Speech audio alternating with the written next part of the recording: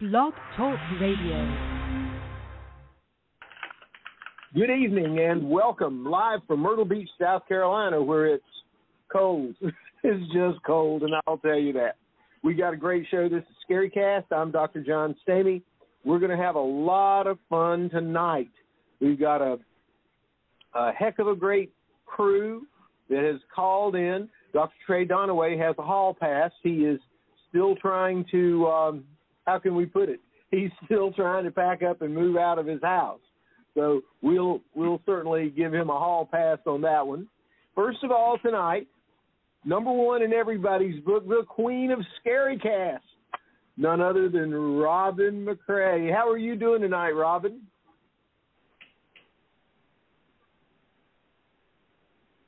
You there?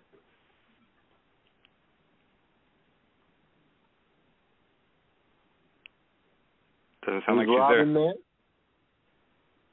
Oh, well, maybe she will be. Maybe something happened. Anyway, we've got from Los Angeles, or actually Hollywood, California, West Hollywood, we have the one and only Devin Tate. How are you doing tonight, Devin? I'm doing great. Enjoying a beautiful sunset here in West Hollywood, California. Buddy, we are so jealous of you. It is just freezing in Myrtle Beach, but that's okay. Oh. We're just glad to have you here. And glad to be here.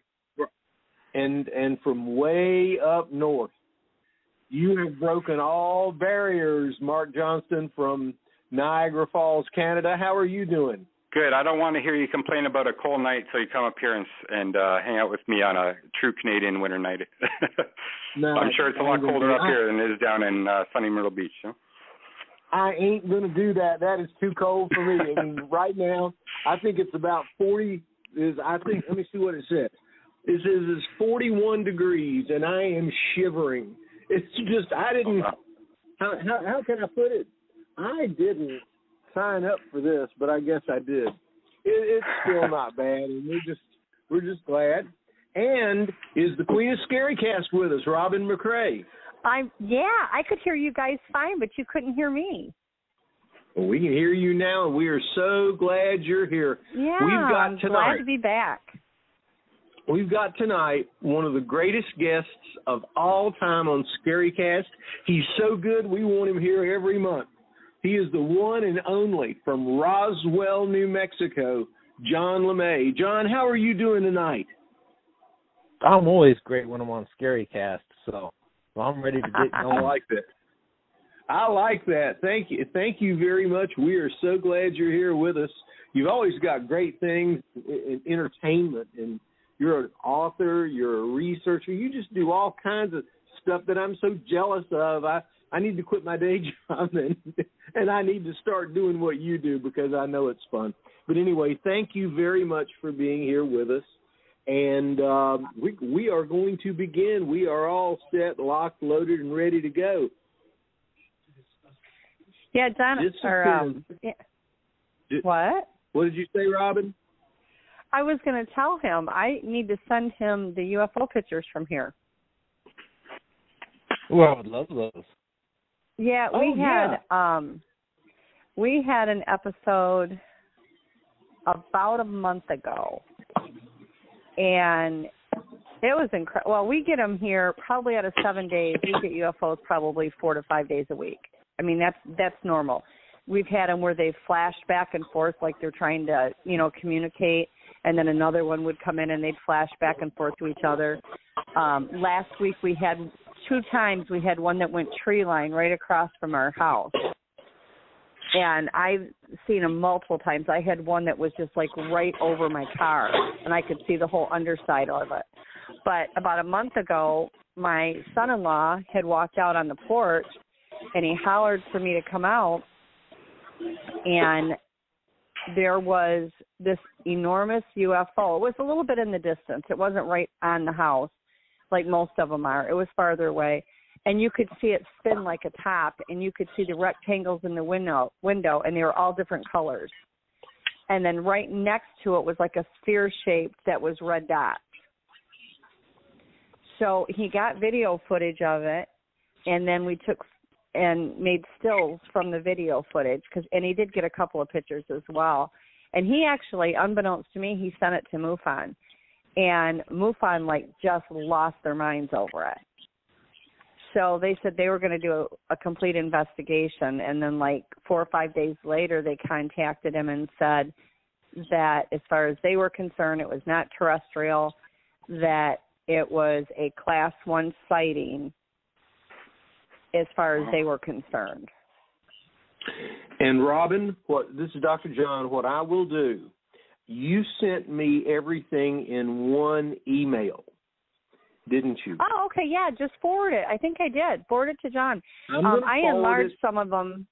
Yeah, I enlarged some of them. I don't think I sent those to you, but he can enlarge them as well. Yeah, I'll send one to all of the co-hosts and Trey, even though, so we'll send one to everybody. Cool. And they were great. There was one picture that is absolutely spectacular. I believe. Yeah. In my fairly long experience of 25 years investigating UFOs, that is the best picture of a UFO I have ever seen. So, John Lemay, you'll be getting those tonight at first thing in the morning, okay? Awesome. The other thing that's really weird, and, John, maybe you can tell me, Lemay. I don't know which time to say which John. Maybe you can give some insight on this. I've had UFOs. Oh, sorry. I thought you just meant in general, yeah. No, I've had UFOs around me my whole life. My first abduction I was 4. I've had them come down in the yard while I was outside, and then I've had missing time, all kinds of stuff. So anyway, we moved here to South Carolina. It didn't let up. We've had some ET encounters, that type of thing. But not only my husband and I have we seen them, but people that have been here have seen them. And I had a friend that actually woke up during the middle of the night and realized his phone was dead and he left his charger in the car. So he walked out to the car, got it, and turned around, and there was a UFO above my garage. But my son-in-law went on Google Earth, and he was looking at the house from Google Earth. And the first time he looked at it, he saw nothing amiss, on the roof or anything. He just looked at it. And about a month later, he did it again, and we had a large amount of UFOs at that time, and it looked like an emblem on our roof directly above my bedroom. And it was bizarre. It was some weird shapes and figures. It wasn't like it said anything. It was triangles and some other things, but it looked like an emblem that was on the roof directly above my bedroom. And he came and got me, and he said, look at this. He said, it's like you're marked or something, because he said, that wasn't there when I looked at it before. I said, well, I've looked at the property on Google Earth before, and I've never seen it. But it was absolutely there. And then when he checked several weeks later, it was gone again. But when it was gone again, we were still getting UFOs, but not the concentration that we were when that thing was on the roof. Hey, Robin, do you have any type of, you should get some, night vision or thermal or something if you're getting a lot of sightings. I have those. I think, I have those. Too? Yeah, in fact, my son-in-law was using them one night, and there was a little ET that was standing across the road. And I actually walked towards it, and he was, freaking out. Don't do it. But I didn't get a bad vibe off of them. I've had bad ones come before, and they're not, trust me when I tell you, they're not coming back. But that one was fine, and I got probably 30, 40 feet before it turned and ran into the woods. It was it wasn't very big, and it was more of a whitish color. It wasn't one of the little grays. It wasn't one of the Zetas. But, yeah, you can pick them up on the thermal. The ships you can get on the thermal, too. If you're looking up at the sky and you can't really see them, and then you put them on that thermal, they show up. But I don't know what the deal is lately. We've had, in the last week and then the week prior, it's a disc, but it's bright, like a bright light, and it comes and it skims right directly above the tree line in front of my house. And it goes at lightning speed. And then guaranteed every time it does, within 30 minutes, we've got helicopters over the house and over the woods across the road. Crazy. That's pretty conspiracy theory stuff. That's great. We deal in conspiracy theories here. We talk about them all the time because, Robin, you and me and Mark and Devin and John Lemay know that sometimes conspiracy theories are true. Is that correct? 99.9% of the time. Yeah. Sometimes the truth is stranger than fiction, right? Conspiracy fact, right? You know, I always said, and not just with the ETs and the UFOs, but with the cryptids and especially the cryptids and the paranormal stuff, you know, what's been created that everybody thinks our world is never ever existed. It's all a fantasy. It's an illusion. It's what was created and told to us and preached to us to get us to believe it.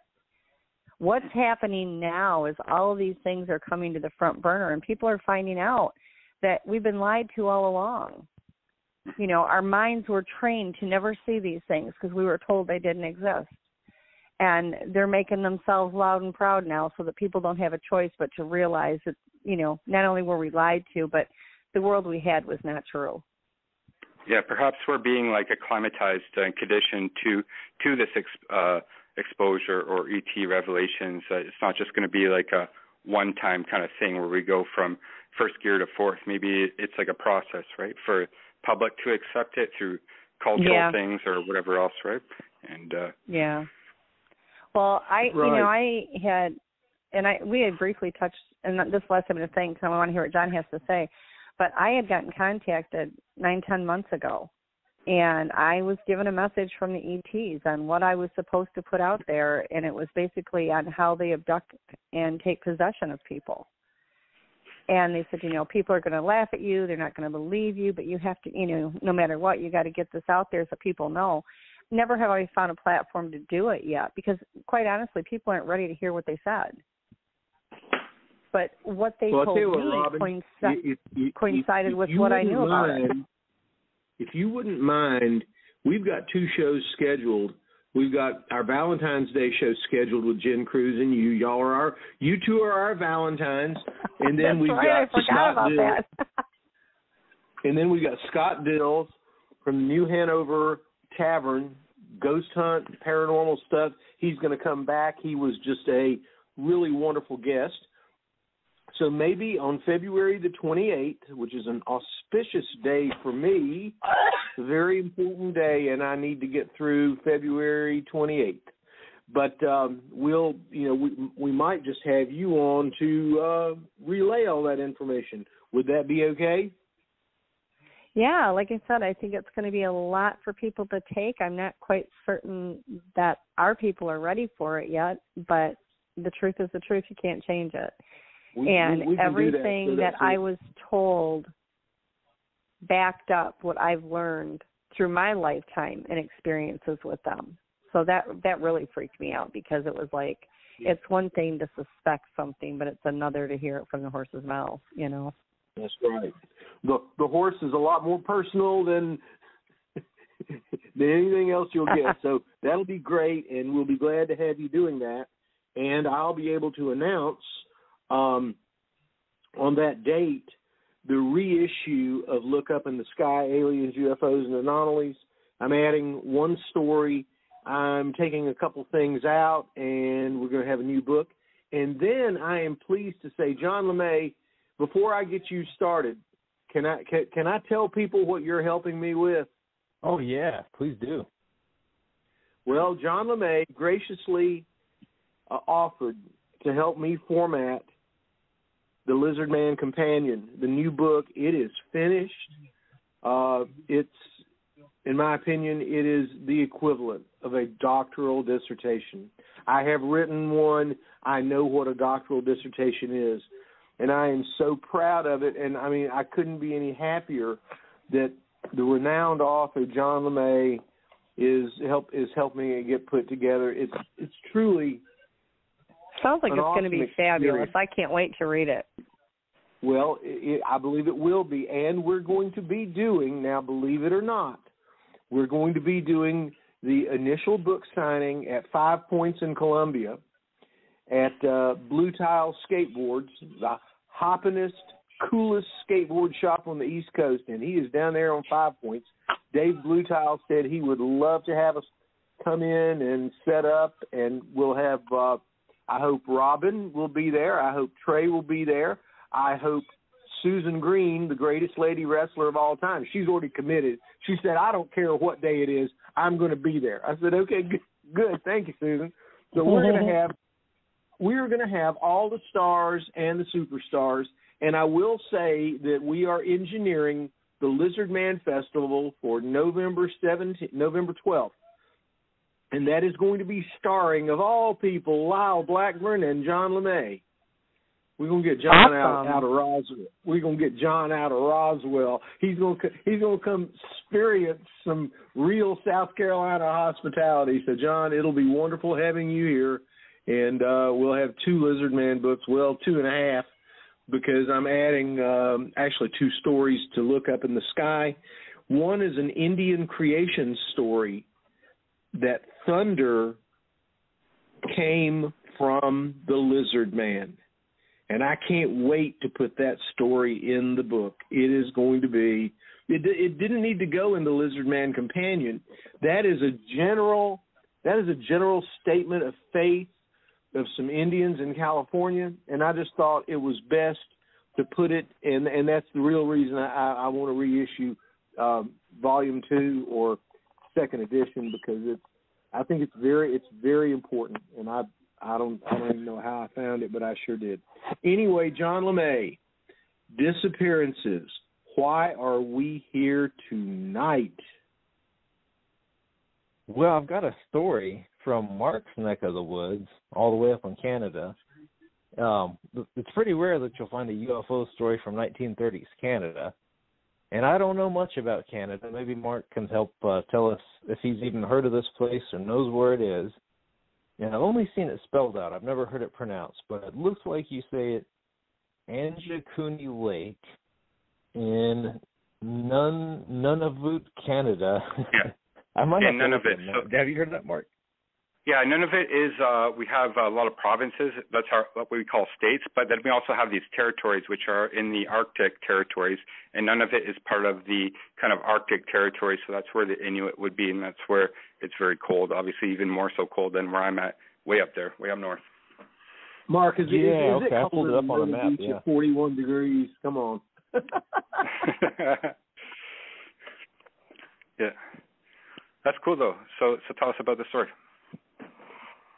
Okay, you know me, I can never remember what I've written, and so this comes from a book, one of Noe and I's UFO history books we're doing on the 1930s, and it hadn't even come out yet, so it'll be brand new. But it's a story about a whole village of Inuit peoples who disappeared, and I'm just going to kind of have to read it because I can't remember any more of the details if I don't look at them. Even though I wrote the chapter, I can't remember unless I look at it. So our story begins in late November of 1930 with a trapper named Joe LaBelle. He was on his way to a small Inuit village he had visited before near Anjikuni Lake.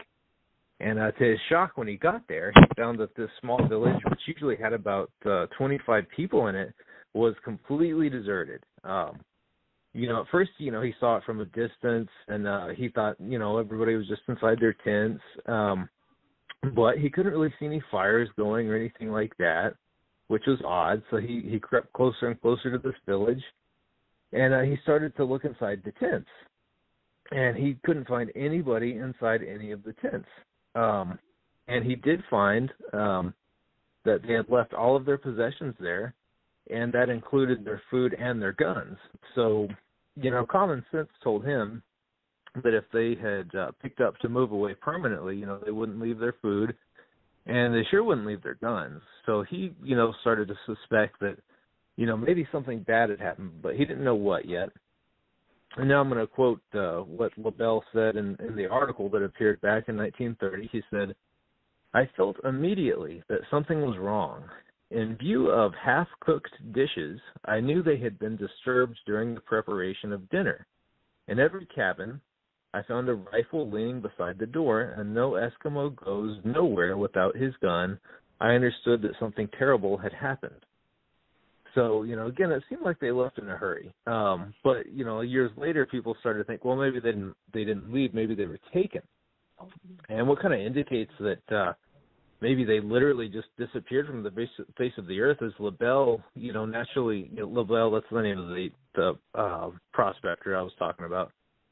He, naturally thought to himself, well, let's go out and look for footprints or tracks, leading away from the village. And he went and he couldn't find any. And I guess up there you could argue that maybe the snow had fallen and filled them all in. But still, though, when he went out, he found some of the tribe's dogs. They were about 300 yards from the village, and they were just out there by themselves, which was another weird thing. Most of them had starved to death. And, LaBelle, he didn't know what to think. I'm kind of going through my chapter here, jogging my memory. So LaBelle, he walked all the way to Churchill, and he reported this disturbing find to the Royal Canadian Mounted Police over telegraph. And so once he got their attention, they returned with him to the spot, and LaBelle was able to lead them there. So they did find, the Mounties did get to observe the deserted village for themselves. And I can't remember where this information comes from, but the Mounties were said to observe pulsating bluish lights on the horizon of the village. So that was kind of one of the first indications that maybe, UFOs and aliens could have been involved. But again, so this story, for many years, people thought maybe the story was a hoax because most people would see it in books on UFOs, and they didn't see the actual newspaper article from 1930. And because they couldn't see it, they just started to say, well, maybe these authors just made up this story, and then one author copied it into his book and so on. But in more recent years, they have found this article, and it was for a fact published on November 28th, 1930 in the La Paz, Manitoba newspaper. And if you dig around yourself, you can probably find it on Newspaper Archive or newspaper.com. So it is a real article. I've seen the screenshots of it. So it got a lot of attention. And there seemed to be kind of a cover-up on the part of the Royal Canadian Mounted Police because they would try to say that it never happened, and they released a statement. And their official statement from the Royal Canadian Mounted Police, I think this was back in the 1980s or something, they said the story about the disappearance in the 1930s of an Inuit village near... Sorry, I dropped my phone for a second. Okay, an Inuit village near Lake Anjikuni is not true. An American author by the name of Frank Edwards is purported to have started this story in his book Stranger Than Science. It has become a popular piece of journalism, repeatedly published and referred to in books and magazines. There is no evidence, however, to support such a story. A village with such a large population would not have existed in such a remote area of the Northwest Territories. Furthermore, the mounted police who patrolled the area recorded no untoward events of any kind, and neither did local trappers or missionaries. But, again, that statement's wrong because there really was a newspaper article.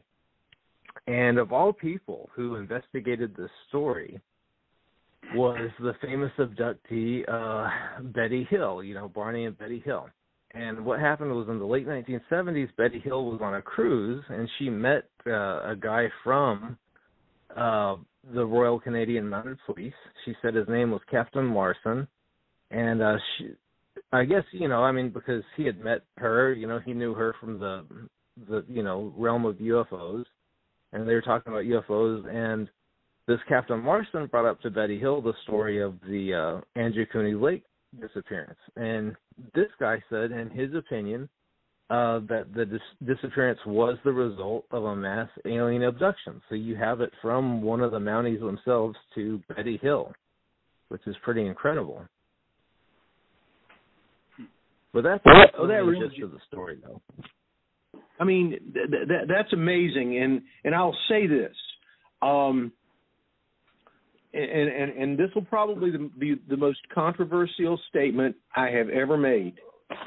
The book of John in the New Testament was written 100 years after the death of Christ, and that is one of the most revered and respected writings on the life of Christ.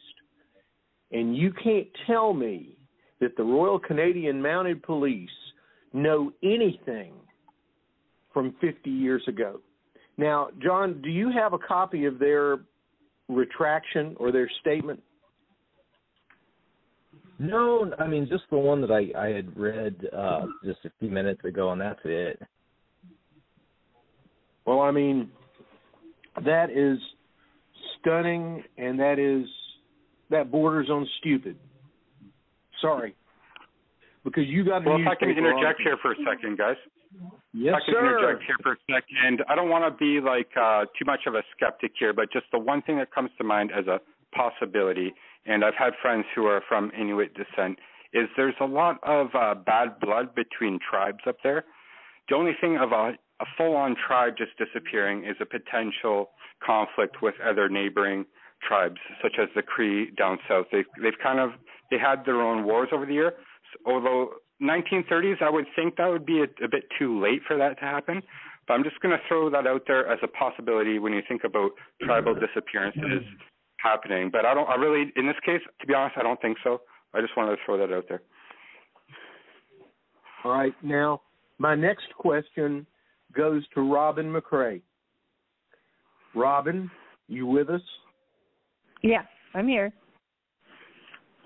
Do you get, if I may ask you to, what do you get about this event? Oh, they were totally taken. 100%. Okay. I'm just saying that. And I can't, right off the top of my head, I can't even begin to tell you where it was at. I think it was in California, but I'm probably wrong. There was another episode where, and it wasn't Native Americans, but it was a group of people. They lived way up in the rocks on the side of a mountain. Their whole entire village was up there. Everything they did was up there. They very seldom did they leave it. And they literally disappeared. And that had happened, I don't know, hundreds of years ago. But there was a gentleman and his wife that had stopped there because it was almost like a tourist attraction where you could walk up there to the different levels. And a gentleman walked up there, told his wife he'd be back in like 10 minutes. He was going to go to the lower level. He went in there and decided to go to the upper level, which happened to be where this tribe of people lived, and disappeared. And there was well over 1,000 of them, and they just disappeared and vanished. There's no trace of them, no remains, no nothing. And so he decided he would go to that second level, and they actually have a picture of somebody that encountered him, and a girl was taking a photo, and it wasn't intentionally of him, but he was actually in the photo because he was standing there. So they have proof he made it to the second level. To this day, they've never seen or heard from him again. And they believe, and I firmly believe it as well, that there was some type of a portal that was there. And they literally went into this portal. And I tried to connect with this man, and when I did, he was there with these little tiny ETs. I mean, they weren't the Zetas, but they were little. And he was there, and they were like all around. It was really weird. But it was very bizarre to me because they went and they did some testing in the area, and they found what they believed to be a portal there up in those rocks. I think that's happened a lot more than we realize. What is the location, as best you can determine, of this place? I'm trying to remember. I saw it a couple of years ago on TV. Yeah, it was on, okay. I believe, wasn't on David Pilates? No, it wasn't David. It was called Vanished. It was called Vanished. Yeah, it wasn't on David's. No, it wasn't on David's. I was just asking Pat if he remembered. Yeah, they had David Pilates was in it, but he had gone up in the mountains with somebody in Mount Shasta, but that had something different. The guy that disappeared, they used to call him the walking man because he walked everywhere. It was just really incredible, and it really resonated with me because if you go back and you look through the course of time, there is multiple places where entire groups of people have simply vanished. There's never found any remains. They have left, any firearms or anything that would have protected them or whatever, and they're all gone at the same time. Realistically, entire groups of people do not vanish together. They don't wake up in the morning and say, hey, you know what, let's get all of us together. We're just going to pop out of here. It doesn't work that way. And they never found any path of travel had they decided they were going to leave. And so I've always found that very, telling. I mean, if there's no path of travel, there's nowhere where people can determine that they've left. If you can't go out on the ground, there's only one place left to go, and that's up. And then we've seen and heard so many different stories of people with abductions. Look at Travis Walton. These things actually happen, and I think it's really hard for people to believe it because it's one of those things where unless it happens to them, they don't want to believe it because we've been programmed to believe those things don't happen. But the reality is that they do, and it happens to hundreds of thousands of people a year. Not all of them are reported. So I don't believe in my heart of hearts that it's that far-fetched to think that an entire tribe could be taken like that, because I think that's happened probably more than we ever realized. So if I can interject here, being in Canada, obviously Inuit are a big part of our peoples, and there's a lot of history involvement in Canada. And I always knew about their connection with the stars and things like that, and their own folklore. They're kind of being isolated. They kind of had their own legends and everything. And I was just curious about it while you guys were talking. And I looked in Inuit folklore, and apparently there's all these supernatural beings that they talk about called Mahana, which are a demon that terrorizes the Arctic and apparently tickles its victims to death. And there's these shapeshifters that change into Arctic animals and disguise themselves. So I'm just reading upon that now because I know that they have their own very unique kind of folklore being way up there, and they're very tied into stars such as star maps and that type of thing as well. And being like the Northern Lights up there too, which is kind of, you can think of a supernatural phenomenon. So I'm just throwing that out there, maybe to check out some of the folklore that's involved with that, because just like John, like down in the States there, that there's folklore involved in the States in some of these areas that might hold some validity. Oh my God! I am sitting here, and I'm sitting here in the middle of the Boo-Hags and the Haints and the witches. I am right next to Pawleys Island, and that is where it all happens. And I'm telling you, man, you talk. Oh my God, you talk about folklore. We've got it right here where I live. I think that's why I live here. Okay, yes, Robin. Well, I mean, not only does this happen to our people, but it also happens to the cryptids. I mean, and they're very vocal about it. There are factions of ETs or star people or whatever you want to call them that they are very fearful of. They have some that they get all excited about and they're perfectly fine with, but there are some that actually hunt them and take multiple of their people. I mean, it happens. Like, I never realized that was an issue or a problem. And we had, when I lived in Michigan, we had a UFO that came down in the back of our field. And they were terrified. They were absolutely petrified. Excuse me. And I asked them why they were so terrified. And they said, because they're coming for us. And it's like this, it's not just our people they're taking. They're taking the cryptids. They're taking all kinds of stuff. And then you have to look and see all the genetic mutations they've created. I mean, this is a real thing. I mean, it happens. There's so many people with disappearance. I went to Pennsylvania to do some work with cryptids there. And while I was there was a sign on the side of the road.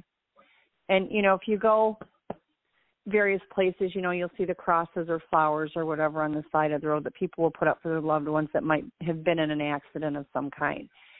Only this one looked very odd to me. And I can't remember exactly what it said on it, but it didn't make any sense. And the person I was with, I said to her, I said, what is that? And she said, because there was a UFO that literally pulled somebody out of their car up in the air and just basically shredded them. And everybody saw it. You know, it wasn't hidden. It was in broad daylight. You know, this stuff is real. It happens. If you're taken and you make it back, God bless you. Because a lot of people don't. So I'm just reading further on this topic of Inuit folklore. And apparently there's something called the Takarikasit, which are shadow people who are rarely seen but often heard, the Kalupiluk, scaly human-like creatures that snatch children into the sea, Inupasukluk, giants who capture humans, and Tunuit, who are seen as simple-minded but extremely strong ancestors to Inuit. So even just in this thing that I'm reading here, it seems like there is, in their folklore, some supernatural beings that are involved with kidnapping, which is kind of interesting because that corresponds to what John's talking about with potentially what's happening here. And if what they're describing is something that's ET-like, well, there could very well be a correspondence there. Right. Devin, are you still with us? I see that you are, right? Yeah, I'm here. Hey, Devin. Okay. Hey, Robin. I have had experience in my research where I have found strange things at Mount Shasta. I have found disappearances, just too many disappearances for the public good. I'll just say that. Do you know of any other places? I'm sorry, are you talking about the hunter that went on ahead of his wife and he vanished? No, the one I was thinking of, he wasn't with his wife, he was with a friend. He went every year with a group of people. And he literally walked ahead of them because he had to get to the next point because he had to take medication or whatever it was. But it was a straight shot. It was open area where they could physically see him, you know, and he left just a short time before they did. Well, they packed up the rest of the camp.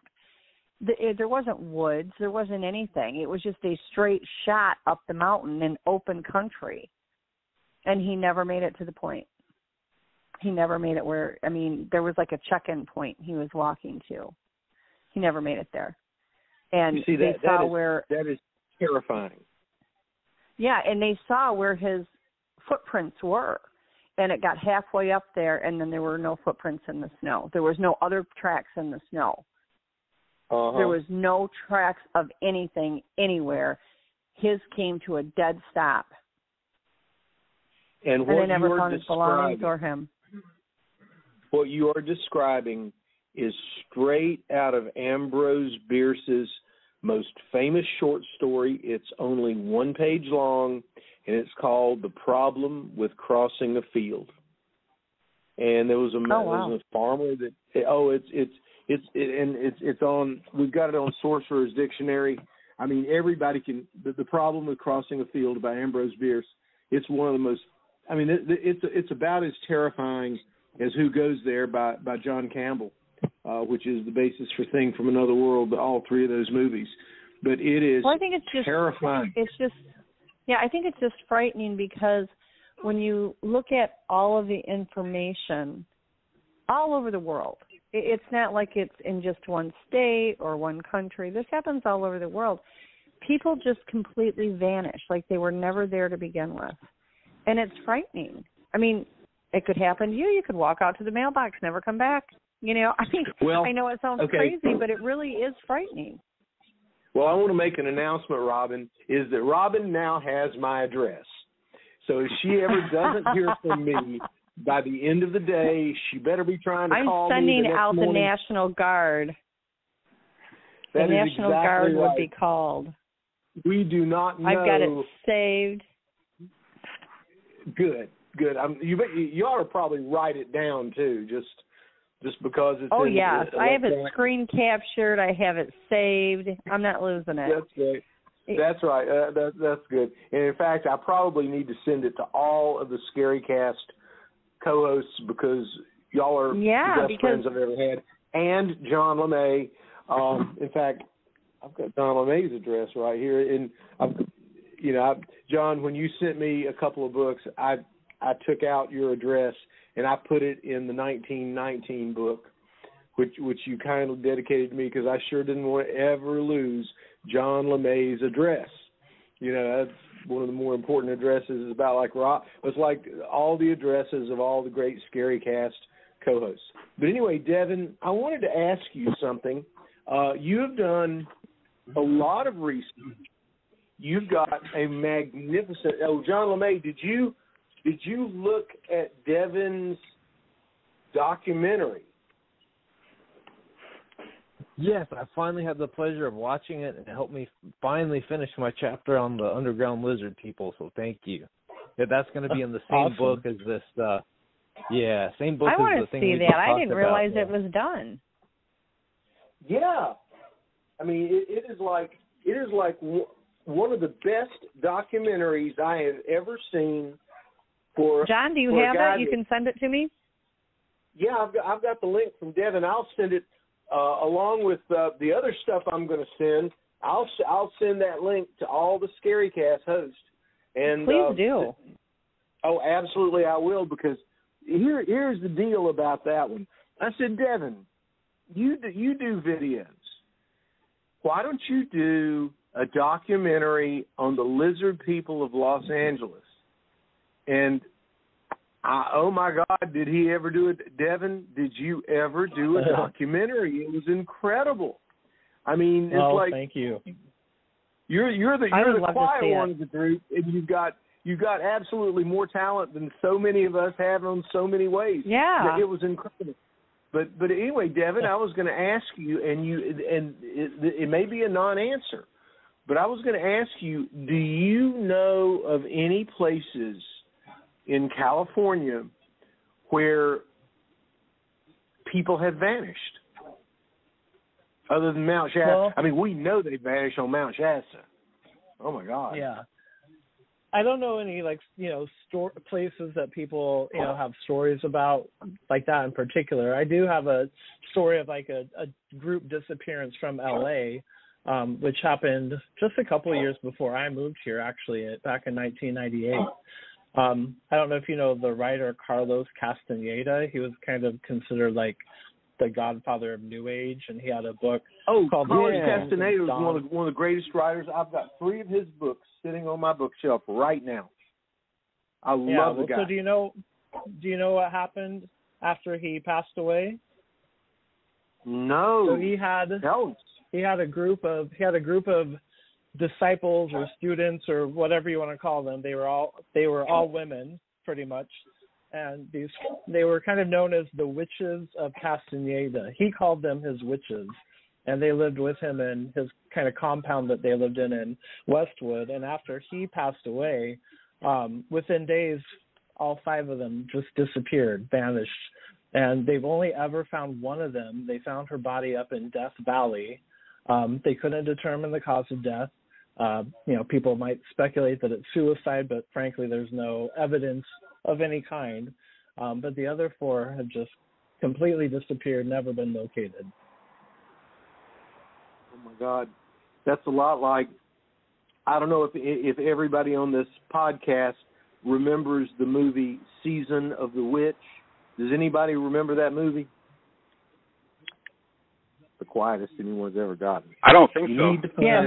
I don't remember it at all. You need to watch Season of the Witch. Donovan, the great singer Donovan, did the song Season of the Witch. It was a #1 hit back in the 60s in the UK. And you need to watch Season of the Witch. It is an incredible film. It is one of those films that should have gotten nominated for an Academy Award, but it was probably a little too controversial. It's kind of like the stuff I do with sorcerer Jason McClendon and our Introduction to Sorcery book. I mean, it's like whenever I tell people that the book's coming out, their eyes just they roll their eyes back in their head. They say, "Oh God, what is that?" I mean, you know what it is, and he told me today. It looks like absolutely Eastern Orthodox Church.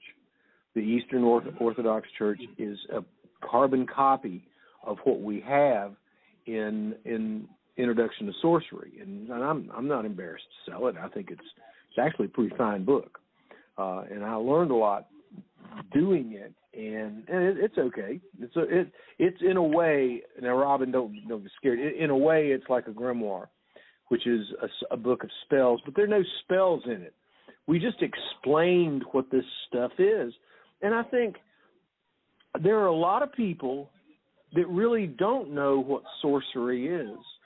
And if you're a white sorcerer, like Jason McClendon is from Coleman, Alabama, it's not going to hurt you.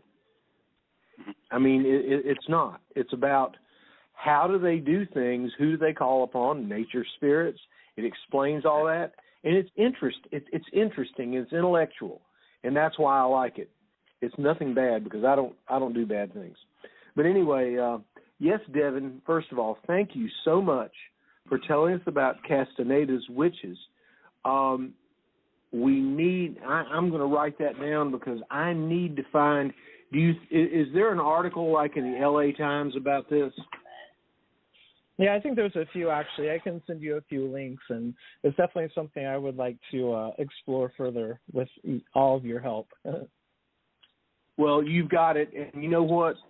We might just add this to Look Up in the Sky, Aliens, UFOs, and Anomalies, 2nd edition. We might just add this because this is like, and we'll attribute the idea of disappearances to John Lemay, who introduced us to disappearances on ScaryCast. Is that all right, John? Oh, well, there's plenty of disappearances before I ever brought them up, but sure. If you well, want to. no, you're our guru on disappearances because you got the Inuit disappearance, and you've made me mad about what came out 50 years later and all that stuff. So you made me mad in a good and intellectual way. So I'll say that. And so I would say that Robin, in her way of looking at things, which is remote viewing, she just said they were taken. They vanished. Right, Robin? Yeah. Yeah, absolutely. So, John, can I interject here for a sec? They didn't stay here, let me tell you. Yeah, so I was just researching a few things. One called the Alaskan Triangle. Have you ever heard of that, John? It's like the Bermuda Triangle of the Arctic, apparently. Yeah. Okay. Yeah. So another. Tell us a little bit about it. I'm just reading about it now. About it, and I think it's a fairly spectacular idea, especially with so many people vanishing in the Alaskan Triangle. So please tell us. Yeah, so I'm looking at it now on the map, and it's not really around where he was talking about, but nonetheless, it's still up there. I'm just reading about it now because it's in Alaska. That's obviously the United States, not Canada. But just in like the first two or three sentences, it's saying many of the reports of missing people are centered here as well, which have something possible to do with cryptids that supposedly roam here. So, there seems to be like some folklore or something going on here. And I know based on where I was in BC, obviously that's a big Bigfoot area. And even like a lot of Native friends whose families go way back there, and they were very in tune with the fact that there was cryptids there, Bigfoot, and that was the area where I saw what I saw, whatever that was. So I don't know if it's Bigfoot. And in this area, too, there's a lot of missing people just in general.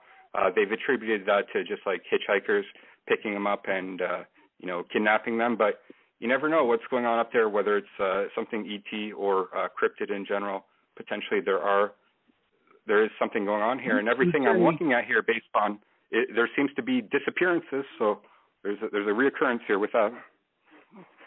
I'm going to say this. There are not many Jeffrey Dahmers in the world.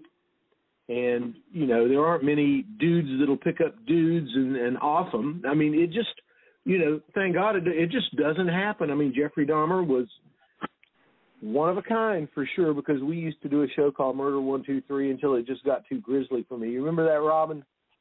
Oh, yeah. and it just got too grisly and too dark for me. I just didn't want to do it anymore. But I mean, there aren't that many Jeffrey Dahmers.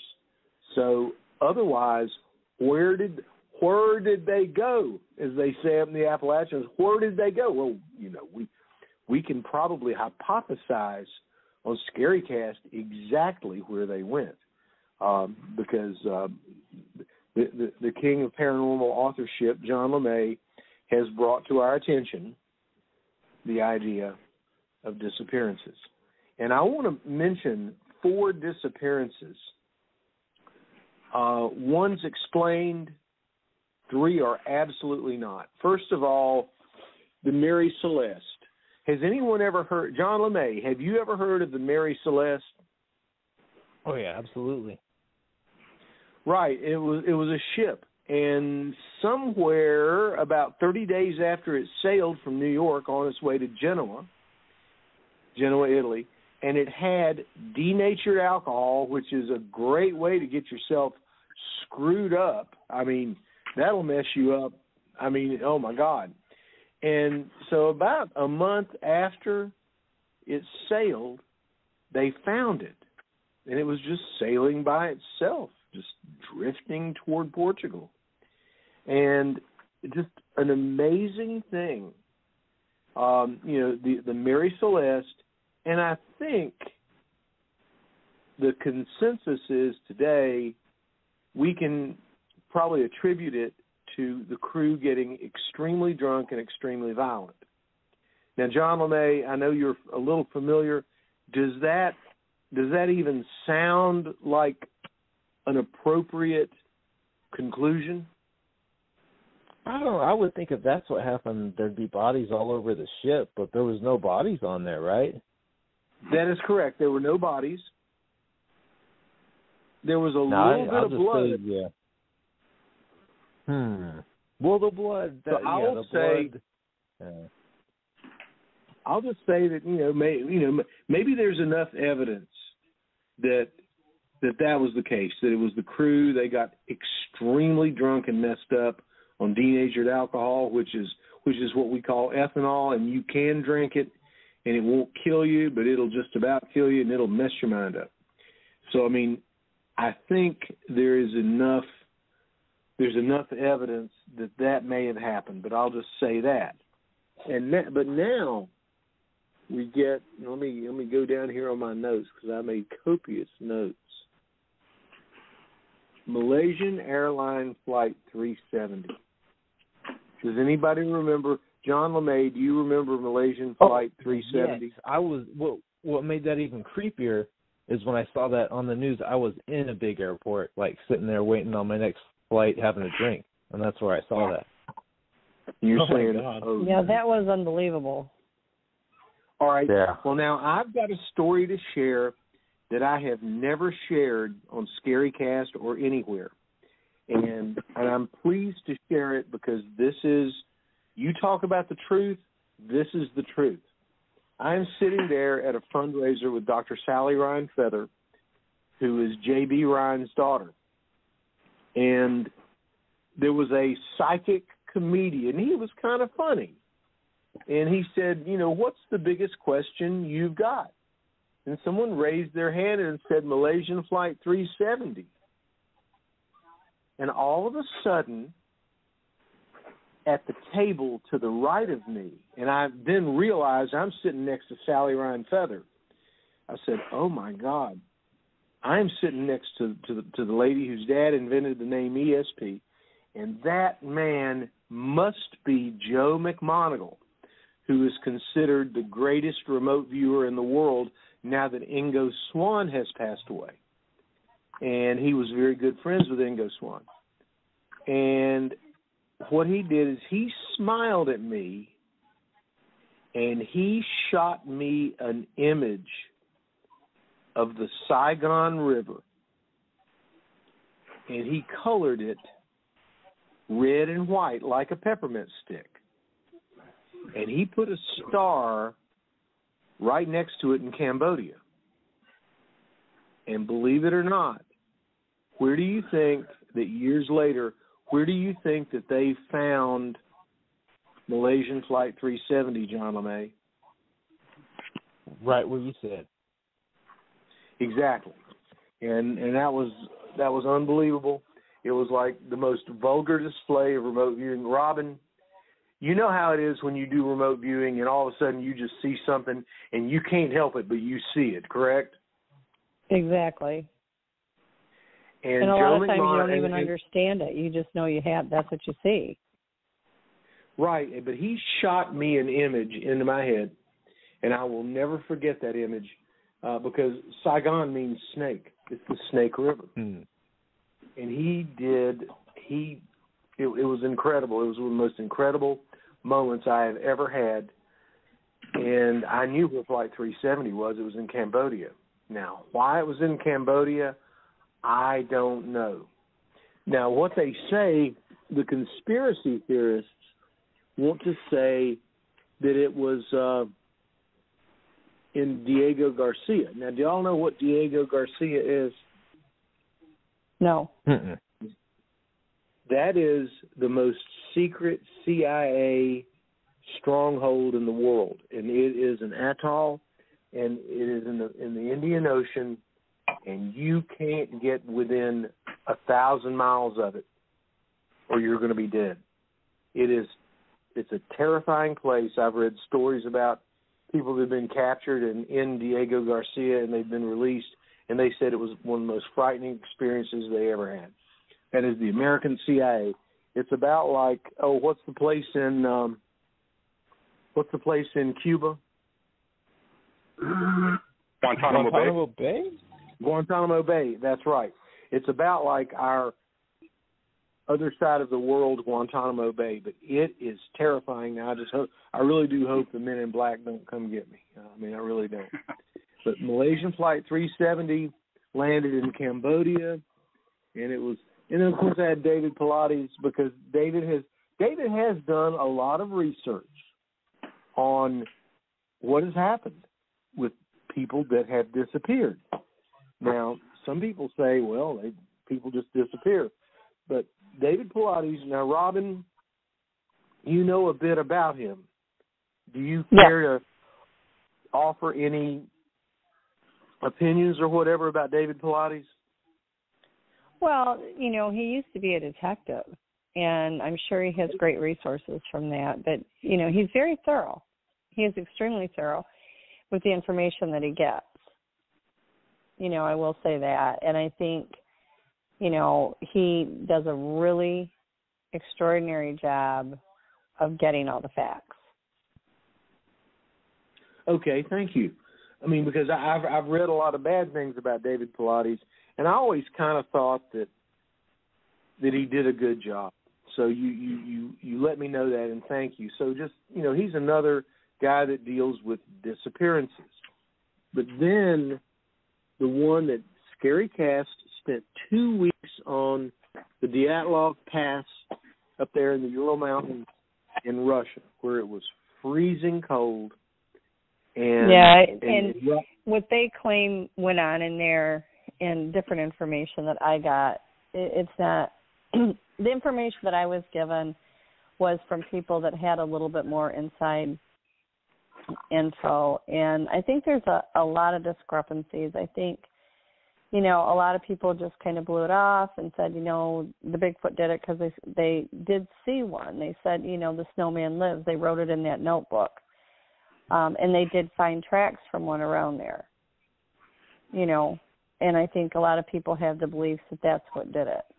And my own personal opinion, be that what it may, it had nothing to do with it. Were they there? Yeah, but they weren't the ones that did it. Well, my opinion is maybe like your opinion is that was ETs. Oh, 100%. To begin with, KGB came in. Okay, there were lights in the sky. There had been lights in the sky and UFOs spotted in the sky in that area for 3 days, I think 3 or 4 days prior. And there was people that had reported seeing lights in the sky that night that all that happened. Then the KGB came in. And once you really get into that and you dig deep and try to get more information, there were boot covers from the KGB that were found there, indicating they were all over that site area where the hikers were, where the camp was and where they were found. Okay, if these kids are in a tent and, and they obviously saw what they believed to be the snowman, because they wrote it in the book and they said the snowman lives. And then there were slices in the tent where they were peeking out. Do I believe that they saw them there? 110%, because you're talking about they're going way up in the mountains where the Yetis are, or the snowman or whatever you want to call them, Bigfoot, whatever, and you're now in their area, and it's an area that most people aren't there. I guarantee you they were there to find out why they were there. And I'm sure they were screaming and hollering and carrying on. That doesn't mean they killed anybody. But something happened to make these people leave a tent without shoes, without, the proper clothing or whatever. And and this is just me, I don't believe that it was the Foots that did it. I do see some tendencies, like when they said that the one person they found dead, the ribs were crushed. That is something that if a Bigfoot were to do it, they would squeeze them and it would crush their ribs. However, what to me says it wasn't them was the tongue was removed. That's not a normal thing for them. Okay, then it said the eyes. There was a situation with the eyes. That was not normal for them either. And then you get to the fact where there was radiation all over that ground. Now, the Bigfoots have a different energy. They have a different vibration. They don't have radiation. What do you normally find that has radiation residue afterwards? UFOs and ETs. UFOs. So I just think that there were so many things. And the other thing I saw, too, they did a documentary on it. And after I watched it, I talked to my personal sources that had information on it. But the second documentary they did on it, they went to go into the negatives. They had in this vault the negatives from the hikers' cameras that they recovered. And in it was apparently some really pertinent information. And when this new documentary team went in to look for that, suddenly they were gone. All the other portions of the films were there, but the negatives to the most important part had vanished, which means there's a cover-up going on. There's just too much information Robin, that didn't make sense. Robin, I'll tell you something, and I want to reiterate this to everybody on this podcast, is you go out to find the police reports for the Lizard Man, they don't exist. Yep. They're gone. And now that I've got this great thing, the Sydney Monsters up in Tabor City, it was a gigantic deal in 1973. John Lemay, do you think the police reports are still around for the Sydney Monsters? What do you think? Almost say no. Yeah, I would say doubtful. And wow. I am going to whenever you get into these hard topics like the ETs, the Lizard Man, the Bigfoot, UFOs, whatever, what is the common denominator? Information on them disappears. It's gone because they don't want the public to know. Now, if this was a case where the Bigfoots had done this, and it's not me defending them, because trust me, I know just as evil as that some of them can be horrible. Just like our people, it's not any different. There's good and bad and everything. Most of them are primarily very, very kind, but there are some that are just absolutely lethal. And a lot of them are way up in the mountains like that, where they go up there to get away from people, and then people run up there looking for them.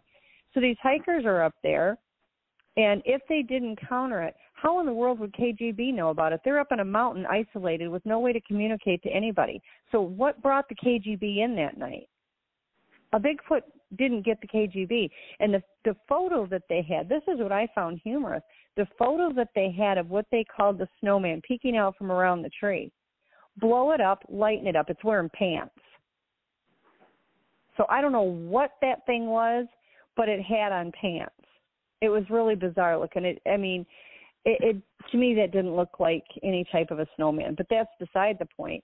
If it was just a matter of they encountered the snowman up there, they had no way to get help from anybody. They couldn't contact anybody.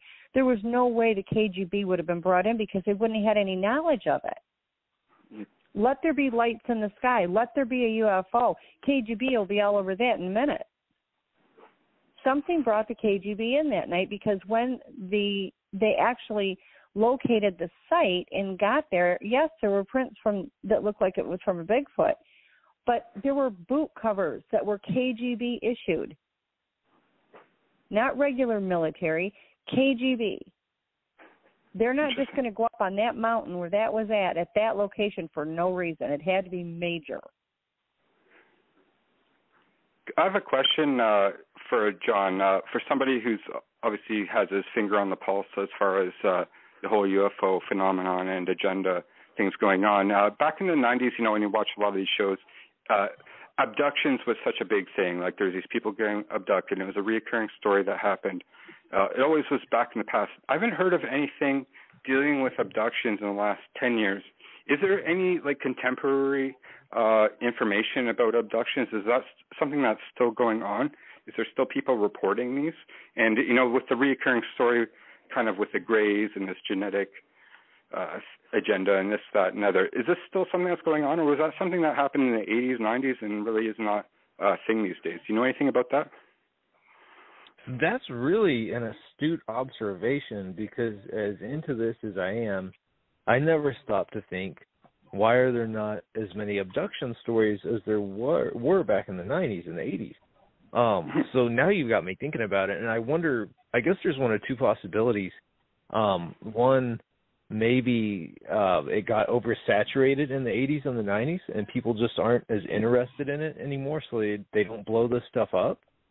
Or what might be even weirder is what if they stopped happening? Like, some people say that the ETs and the government had an agreement about abductions and how many people they could abduct a year. Like, what if the agreement ran out? Oh, so that's right? Okay. Wow. That is actually very correct. The problem with that was there was two agreements. There was the one that Eisenhower signed, and there was one prior to Eisenhower. And anybody can go on Google now and look up the one by Eisenhower. His granddaughter has made it public, and she's now going to conferences talking about it. I know her, the granddaughter of Eisenhower. Yeah, Laura Eisenhower, correct? Yes. I believe her name is. Yeah. I have a conference I'm doing in Nebraska, and one of the members of the team for that conference knows her and was going to see if she would consider coming. I don't know if she ever asked her or not. But anyway, I'm friends with her on Facebook. I'm friends with her on Facebook. Are you? Yeah. Well, prior to Eisenhower, there was also an agreement, and it was all for technology. That was the whole purpose of it. Unfortunately, the first agreement that they made was not with a group of ETs that were actually good. And the government was so hot to get their hands on the technology, they did it. But two of the conditions, the only condition our government had was the people don't get harmed and they're returned, and they have no memory of it. And on the ET side, it was, one, you are never to disclose that we exist. And the other one was that they could keep people if they needed to. And my understanding is that they argued quite vigorously about, you can't keep them or whatever, and there's supposed to be a certain amount of people they could only take. And anyway, they were dealing with a very bad group, and they just simply did whatever they want. And the government didn't really, I'm not going to say they didn't do anything about it, but they were fearful of the group they were dealing with because they were, at that point, they were taking whoever they wanted. And so they kept a secret because they were afraid not to. And then you fast forward to Eisenhower, and then Eisenhower signed a treaty as well. We've been being sold to the ETs for a long time. As far as the genetic program, the people that I know, the contacts that I have, and that I don't know everybody on the planet. I'm just telling you, from the people I know and my own personal experiences, it is alive and well. They are still doing the genetic breeding program. There is, I don't want to say his name because that's not fair to him, somebody that is regularly abducted, And the last time they took him, they simply explained to him how they do the genetic manipulations. Interesting. And I was getting abducted. It's happened my whole life. I mean, when they took me when I was 4 years old, and that was in '68, they told me that wasn't the first time I had been taken. And this has gone on literally my entire life.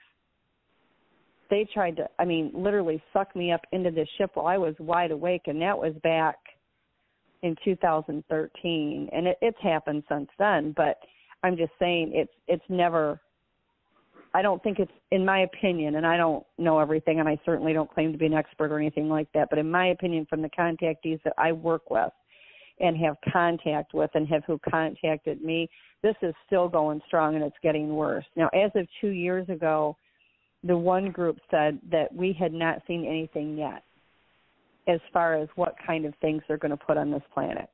And they cross them with cows' blood as well as our blood. And the reason they're using cows is they claim that when they mix it with ours, that makes it easier to manipulate. Yeah. You know, these things are very real. I mean, I get contacted by people a lot. I have a very dear friend of mine that lives in Florida that's been an abductee his entire life. In fact, he has an implant. I know a multitude of people that have implants. You know, I mean, it's just really incredible. You know, I've got something in my ear that I can't get out. The doctor can't get out. The Bigfoot say it's an implant. I don't know that it is. But what I do know is whenever we're going to have a lot of UFOs around here, it hums and then it drains. And it's consistent with every time. Yeah, I don't know what it is. I'm not going to say it's an implant because I don't have any proof that it is. But what I will say is that it's perfectly fine, and then when the UFOs are around, I get a humming, and I get pressure, and I get drainage out of that ear every single time.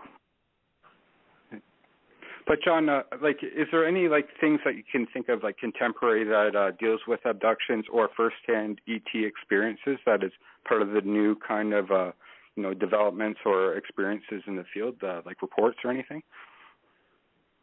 No, and I think my problem is I've been sticking my nose so far into the past for knowing I's books. We've just been zeroed in on that and haven't even thought about. But you are right. I don't hear about abductions as much. I mean, I believe what Robin said. I just mean they're not publicized anymore. Yeah, I don't think people are talking about it like they used to. I know the people that have contacted me are like, why bother? Because as soon as we bring it up, we have the Men in Black at our door.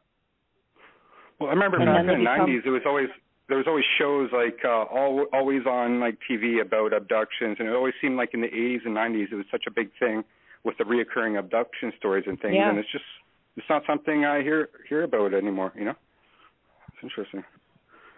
Yeah, I think the Men in Black have a lot to do with that because the people that I've talked to, and it doesn't mean I've talked to everybody. It's just people I have talked to that are aware of the situation or have had it happen to them. They don't want to mess with it. They don't want the government interference. Yeah. And they don't want to be ridiculed. They don't, I don't think that in my opinion, is only just that I don't think it's gone away. I actually think it's picked up. I just don't think people are talking about it anymore. I mean, back in the 70s and 80s and even in the 90s, the ridicule people got when people found out about it. I didn't talk about all my experiences until probably the last 4 or 5 years. Because who wants to be ridiculed and treated like a freak? And nobody's going to believe it. And nobody wants to, nobody's going to believe him anyway. I think with me, I just got to the point where I thought, you know what, I just don't care. The truth is the truth. I can't change it. My stories never change. It's the same thing. What comes to mind to me is was it a phase that happened and it was kind of because there was movies out and everybody kind of had this kind of kind of a phenomenon at the same time, whether it was their imagination or they're making it up, or was there something going on legit during this time that stopped? Or like you're saying that it's still going on, but it's just not being disclosed to the same extent. So I'm wondering. Well, I think too, when they used to talk about it back then, they really not romanticized it, but it was like the way they presented it was like, oh, this is the coolest thing ever. And you see all these people that would go to Roswell and they're out there going, come and take me, come. You know what I mean? And you see all these people on the news. And everybody was so excited about it. It was like the greatest thing in the world.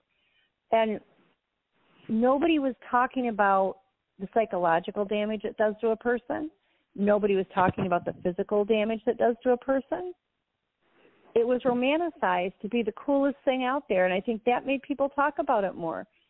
But then I think as time went by and the Men in Black became involved and people were being treated poorly because of sharing that experience, and then the psychological effects of what they'd gone through, and I just think people went quiet. I think there's some phases that happens too. Like I remember about 10, 15 years ago, like a big phase was this like starseed phenomenon. Like everybody's from this like starseed thing. Now I don't hear about that so much. I'm still in the same groups and things are still there, but it seems like there's some kind of phases that go on in the UFO I agree. community. Yeah, I don't hear about those anymore either. Yeah. Interesting. Wow, this has been quite an illuminating discussion when we started talking about disappearances, John Lemay. And what I'd like to do, because we have about 15 minutes left, I would like for you to recap, kind of where we've gone, where we've come to, and where we're going to go from here. And if you don't have any answers, you're fine. But just what do you think about this whole disappearances thing and the excitement that we have generated about abductions? Because it seems like we're some of the last people talking about abductions, doesn't it? Maybe. Yeah, and again, like you said, just for a brief recap, in case somebody tuned in late, we've been talking about this Inuit village that completely disappeared back in 1930. Not like the huts and everything disappeared, but like the people disappeared, and there's just no trace of them. And, it was a real article. There was a real Canadian-mounted police investigation into it. And to this day, nobody knows where these people went. And the only thing really against that story is the fact that the author of the article chose to copyright his article. And that's very unusual for a, nonfiction, article. You don't usually copyright those. So that's the only troubling thing about that story. But otherwise, I believe that the most logical explanation for where they all went probably was like a mass abduction event. And, this mass abductions and people just completely disappearing, like Robin said, has been going on for just ages and ages. And I wish we could have talked a little bit about the Anasazi that allegedly nobody knows where they went. That's a tribe from the Southwest and New Mexico area. Have you all heard of the Anasazi, since we have some time left? Yeah. No. Now, I haven't. Just briefly. Please tell us about it.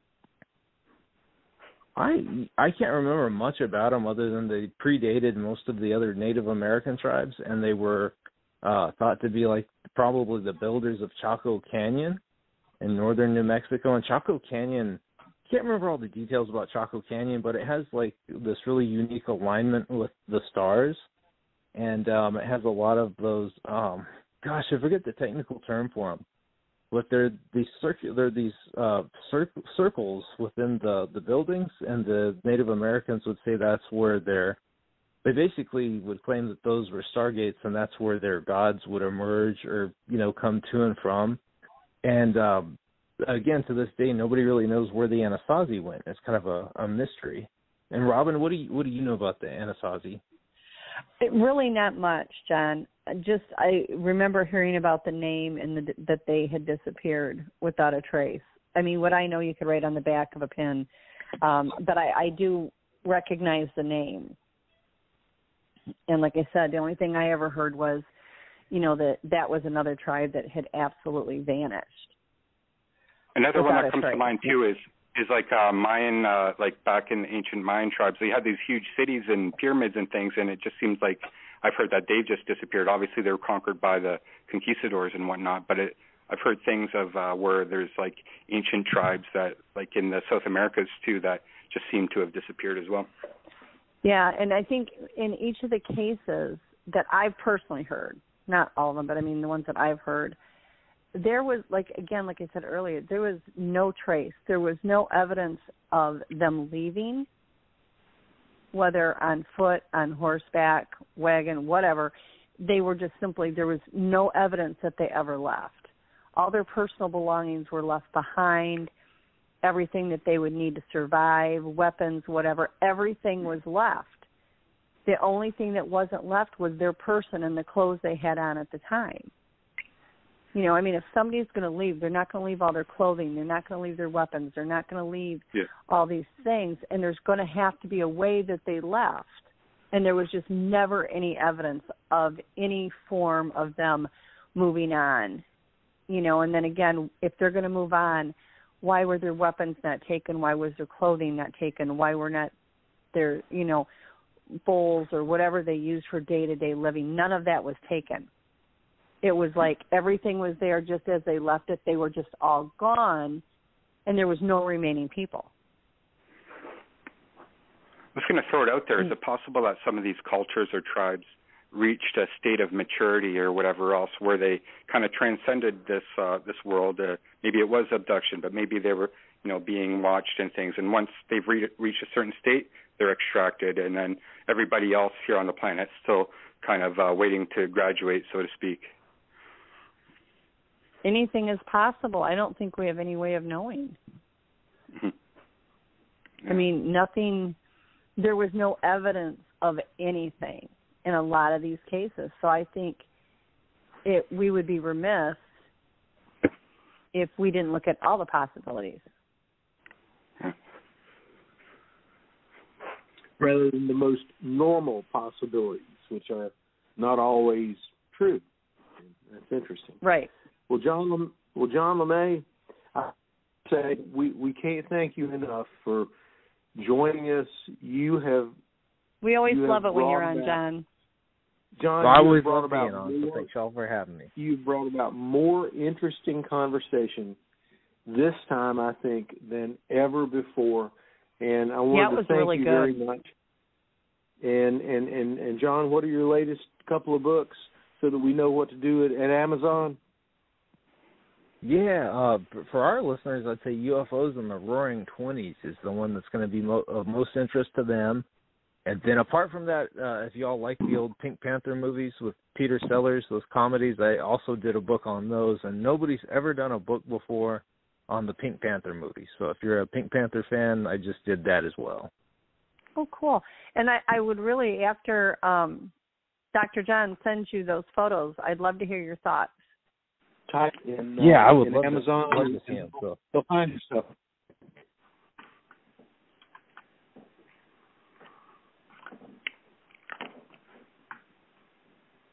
So we just type in John Lemay, we'll find your stuff, right, John? Yeah, sorry. Yep, on Amazon. John Lemay, Lemay. You'll just find a whole author's page full of all sorts of weird stuff. So it's great. And I want to definitely have to check it out. And I want to thank our ScaryCast panelists, the Queen of ScaryCast, Robin McCrae from Canada, our man in Niagara Falls, Canada, Mark Johnston, who's been all over Canada, and Devin Tate, and I want to thank all of you. And we've had the most fun. We always have a great time. Next week is our Valentine's Day special. Devin Tate, I'm going to have to talk with you on that because we've got to get your music back on. Are you okay with that? Yep. Yeah, and I want to get the link for that documentary. Oh, yeah, for sure. Yeah. And John Lemay, thank you so much. It was really interesting tonight. Oh, it was a blast. Well, that's great. And so, John, I sent you a Facebook. I sent you a Facebook friend request to add me if you like. Oh, great! Thank you so much. Yeah, I kind of looked at my phone while we were talking, and I saw that, and I thought I didn't know Mark and I were already friends, but I saw your attachment, so thank you. Yep. It says I sent a request. Yeah, I don't think you've added me yet, so check up on that and add me if you haven't already. Okay, I will. Okay, cool. So we're all going to be connected with John Lemay, and that's great. So look, thanks everybody. This has been a most wonderful sketch. Next week, our Valentine's Day episode, that will be with Jen Cruz and the Queen of ScaryCast, Robin McCrae. The next week, we will have We will have the king of New Hanover Tavern, Scott Dills. It'll be a lot of fun. And then just more stuff on ScaryCast. So we'll see you next week. And be sure John, to listen before you pop off, I did not get that. Okay. You did not get what? I did not get the friends request because I'm under Robin Haynes McCrae. If you send it to Robin McCrae, I'll never get it. Okay. So when they send it, told them. That's great. Okay, thank you. Sorry. Sure. And we're going to have a great time the next ensuing weeks for the rest of time on ScaryCast. And John Lemay, you will be back, I hope, on 6 on March the 6th, and we'll have more great things to talk to you about, okay?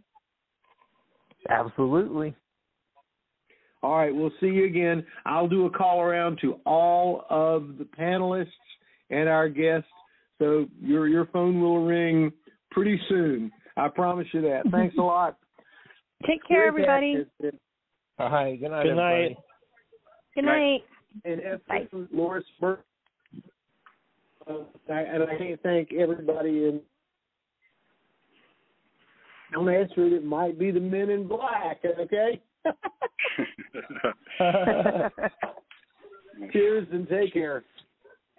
Bye now. Bye. Bye. Good night. We're trying to end the episode, but the British lady may not come on for a bit. We're trying to end it. So everybody can hang up, and thanks a lot. We'll see you next ScaryCast 9 p.m. Eastern. Take care.